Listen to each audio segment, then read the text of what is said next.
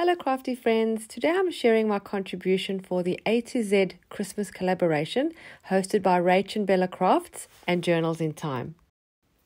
I was given the letter G and there are lots of yummy options. I'm going to go with Gnome, Gingerbread, Gold, Glitter and Gift Tag.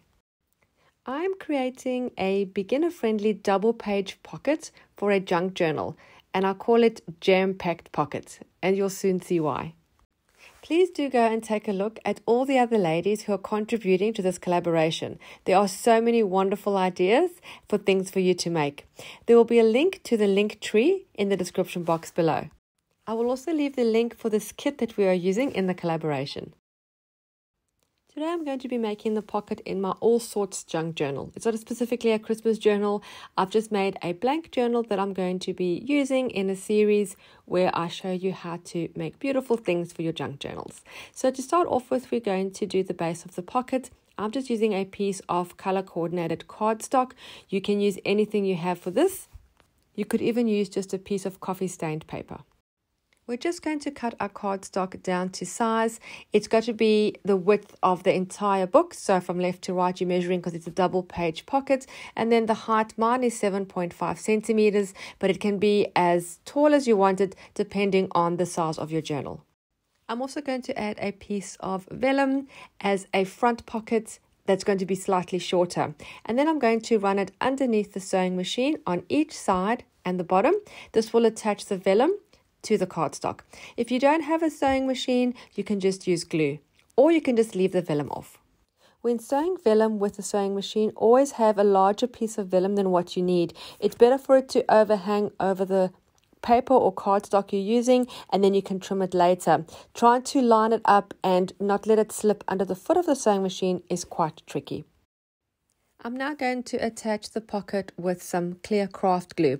I'm also going to put some glue down the middle of the spine of the book because I want the center of the pocket to be stuck down.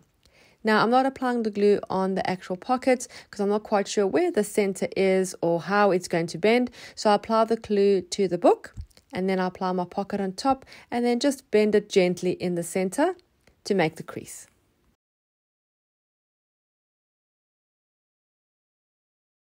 If you decorate your pages before you put the signatures together and attach them to the spine, you can always do some machine stitching to attach the pocket to the page instead of using glue. I'm going to fussy cut this beautiful little gnome that's in sort of like a wooden window frame. I love the shape of this. It's really unusual and I'm going to use it as a tag. So once I've cut it out, because the paper I've used to print on is just a normal 80 GSM copy paper, it's quite flimsy. So I'm going to attach it onto a piece of cardstock to make it more sturdy. I tend to use cardstock that is matching and coordinating colors. I just apply some glue stick onto the printable and then I press it onto my cardstock and then trim all the way around.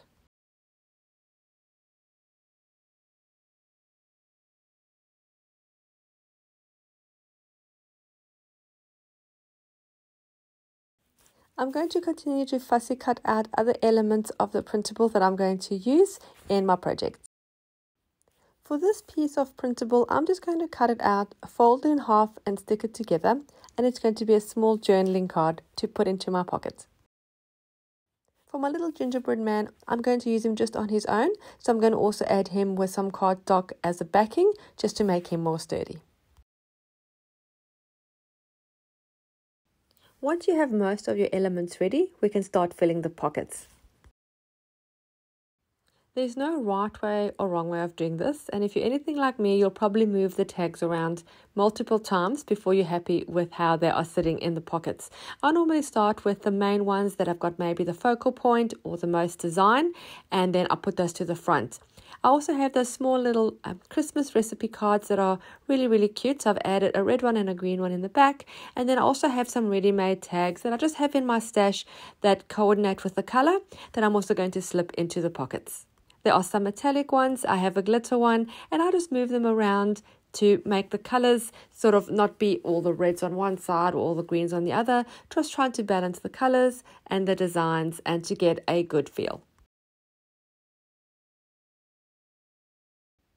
I also have a video coming up in the next few days of making some other tags using some embossing. This is one of them. It's actually like a shaker box type of tag, and although that video isn't up yet, I really think this tag suits this pocket, so I'm going to pop it into this project.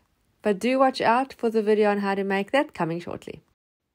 Now just keep pushing them in. I believe the more the merrier. This is why I call it the jam-packed pocket. Normally I do this kind of design in the center fold, sort of in the center of my signature, and I call it jam-packed center fold. That is what I normally like to do, and normally don't put really many other tags in the rest of the journal, just put them all in the center. I just like that look. Up to you, but I believe put in as many tags as it can possibly fit. I also have some little ready-made $1 tickets in red that I think suited, and I have a green 25 cents that I'll bring in now too. And then these are just die cuts, ready-made die cuts that I found in a craft store a while ago. These poinsettias I think are beautiful, and I'm also going to decorate the pockets a little bit. I do like to add some kind of design there and not just leave them plain. I'm going to keep it quite simple for this one. I'm going to stick the poinsettia on the right hand side. I'm going to leave some of the petals actually hanging off the page. I do like bits sticking out of my journal. That's just a personal preference. If you like it more neat and tidy, you can push it more in so it's all just within the cover of the book.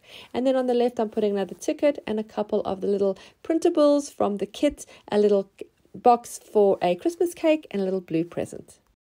And because I love glamour and glitz and bling, and G is for gold, I'm going to add a few little gold sequins on the border of my pocket, just one or two, just to give a little bit more pizzazz.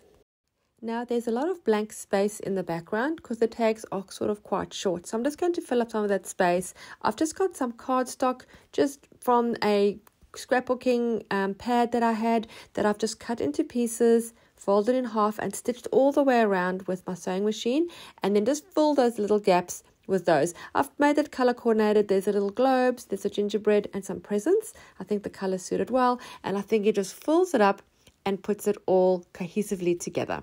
And there is your jam-packed pocket with the beautiful kit and all the beautiful colors of Christmas. I really hope you enjoyed this video. I really hope you're inspired to create your own jam-packed pocket. Don't forget to watch out all the other collaboration videos and follow along. There are some great tips and tricks and some beautiful projects coming out of this collaboration.